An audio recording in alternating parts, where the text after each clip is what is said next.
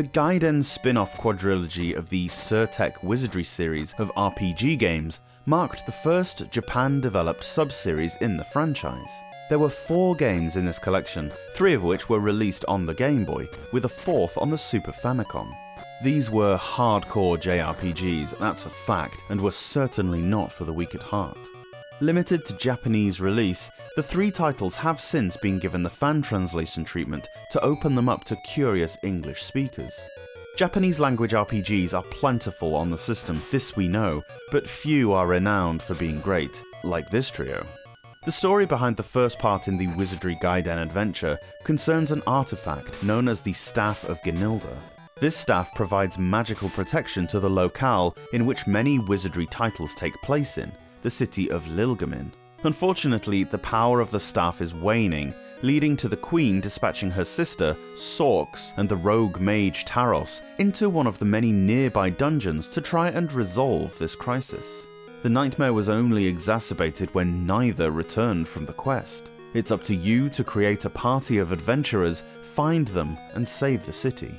The first thing to do in-game is to create your fearless band of warriors. You can take with you up to 6 individuals who subscribe to various classes and skill sets. The main city screen has several icons. The top right one has 2 crossed swords and is the first place to visit. This is the training screen, although you don't so much train as simply choose your characters. You have various stat points designated initially in 6 areas, and a handful of bonus points that you yourself need to attribute to them. Strength determines your physical damage done and the hit rate for all physical attacks. Vitality is the amount of HP a character can receive when they level up. Agility determines the likelihood of you avoiding attacks, fleeing, or disarming traps successfully. Intelligence is the effectiveness and success rate of mage spells. Piety is a similar thing but for priest spells. Luck is your resistance to status effects, and also affects the chances of rare items to drop. Where you add the points decides what classes the character can be assigned to. There are 8 classes, not all of which are attainable at first, and all have certain stat requirements. For instance, a character can only be considered a fighter if they have at least 11 in strength. A mage needs 11 intelligence, and so on. You also have to choose the character's alignment, good, neutral, or evil. Not only does this decide whether characters can team together, you obviously can't have good and evil in the same party, but certain classes can only be populated by certain alignments. Samurai can only be good or neutral, ninjas can only be evil, and so on. Once you've created enough players, go to Gilgamesh's Tavern to sign them up. Afterwards, the castle in the middle of the screen will be your go-to place for quest advancements. Once you find out what the Queen wants you to do, the bottom right icon will take you to the dungeon. It turns out that Taros is conducting illegal experiments in this dungeon, and Princess Sorks has gone missing. Our quest thusly begins. I'm going to let you go into this dungeon somewhat blind for a minute. Done it? Did you die? Did you die quickly and often? Me too. Like I say, this game is about as hardcore as RPGs get in my experience. Yes, you'll need to grind your sword arm to a stump to get anywhere. Don't descend further than the first floor until everyone in your party is at least level 3. I'm not kidding. You'll need to climb out, heal, go back in, and so on. Usually battles only occur when you open doors, so at least you probably won't get sprung upon and die on your way back to the inn. Stick near the entrance too, because as you may notice, these labyrinths are really confusing until you get a map spell later on.